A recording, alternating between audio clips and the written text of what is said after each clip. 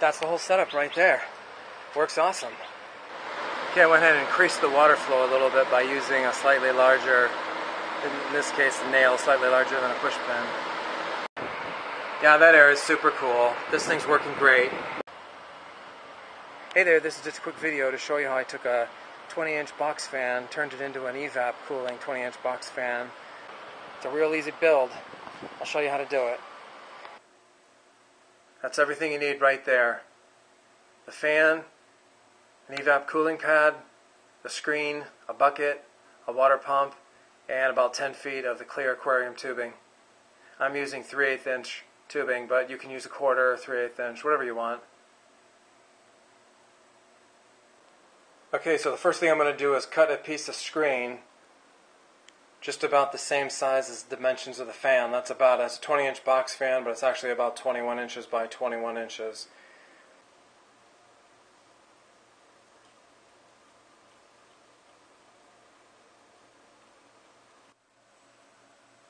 Okay, it should look something like that now. That'll act as a barrier between the back grill of the fan and the cooling pad, just as an extra precaution to make sure no water gets in there. Okay, now I'm going to go ahead and cut down the cooling pad to match the back of the fan as well, so about a 21 by 21 square in the case of my fan, but remember to measure it before you cut it.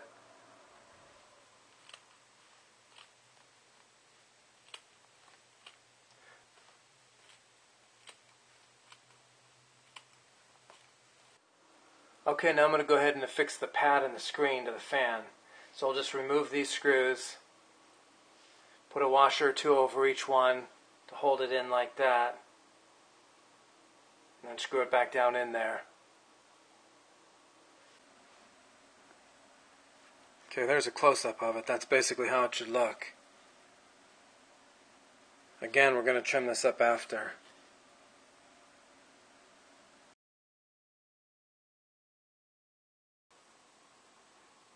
Okay, now just take a pair of scissors and cut the pad and the screen down following the edge of the fan all the way around.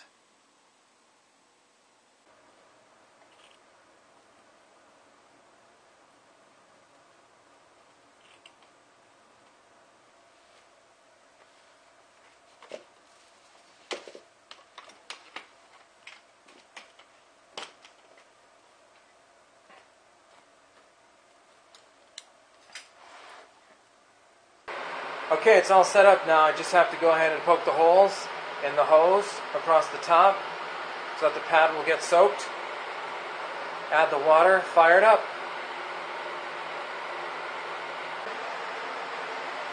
You'll notice I have fixed it with some wires. A couple of wires there and there, there and there. They just go through and wrap around and connect. That's just to pull everything really close and hold it secure. So this is really secure along here, it won't move at all. Okay, I've made a few holes, but just use a push pin like this. Just take a push pin, kind of push it along into the hose. And just keep going along. 1, 2, 3, 4, 5. Turn it into a major soaker hose.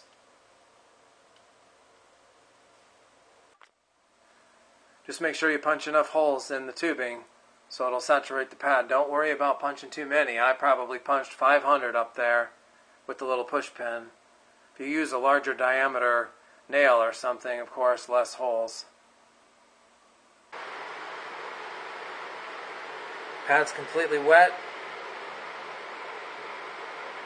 It's just a little damp at the bottom, so I think I got it just the way I want it. And don't forget to clamp off the hose like that at the end. These pads are so porous, by the way, that putting one flat on the back of the fan like that with screen barely changes the airflow at all.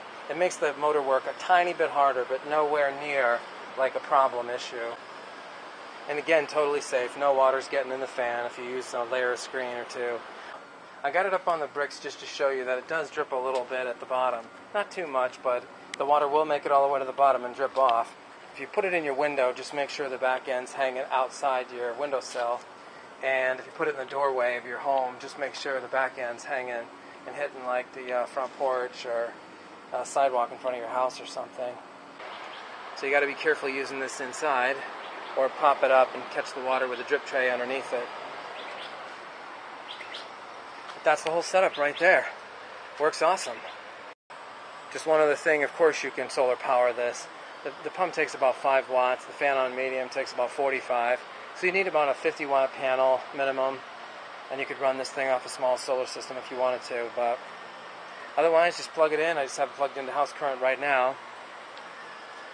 Across the top, so that the pad will get soaked. Add the water, fire it up.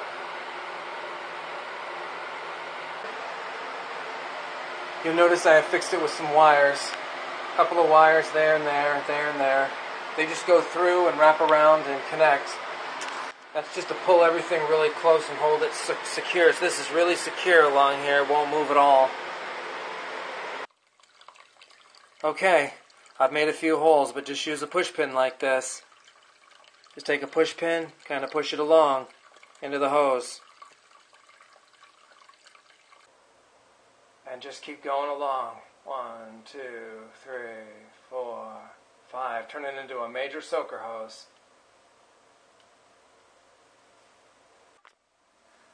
Just make sure you punch enough holes in the tubing so it'll saturate the pad. Don't worry about punching too many. I probably punched 500 up there with the little push pin. If you use a larger diameter nail or something, of course, less holes. Pad's completely wet. It's just a little damp at the bottom, so I think I got it just the way I want it. And don't forget to clamp off the hose like that at the end. These pads are so porous, by the way, that putting one flat on the back of the fan like that with screen barely changes the airflow at all. It makes the motor work a tiny bit harder, but nowhere near like a problem issue. And again, totally safe. No water's getting in the fan if you use a layer of screen or two. I got it up on the bricks just to show you that it does drip a little bit at the bottom. Not too much, but the water will make it all the way to the bottom and drip off. If you put it in your window, just make sure the back end's hanging outside your windowsill. And if you put it in the doorway of your home, just make sure the back end's hanging to hold it in like that. And then screw it back down in there. Okay, there's a close-up of it. That's basically how it should look. Again, we're going to trim this up after.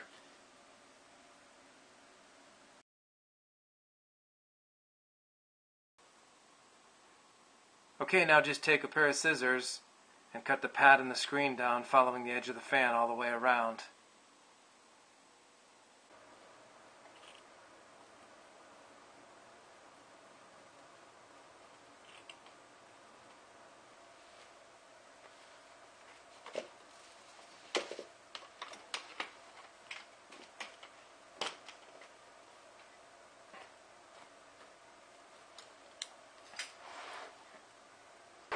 Okay, it's all set up now. I just have to go ahead and poke the holes in the hose. Dimensions of the fan, that's a 20-inch box fan, but it's actually about 21 inches by 21 inches.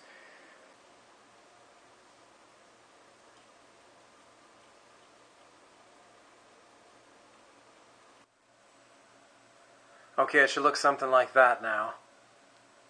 That'll act as a barrier between the back grill of the fan and the cooling pad, just as an extra precaution to make sure no water gets in there.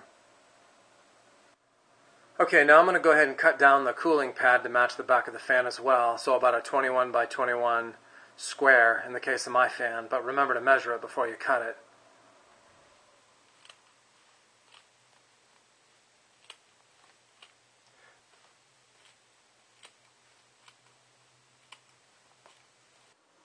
Okay, now I'm going to go ahead and affix the pad and the screen to the fan. So I'll just remove these screws, put a washer or two over each one.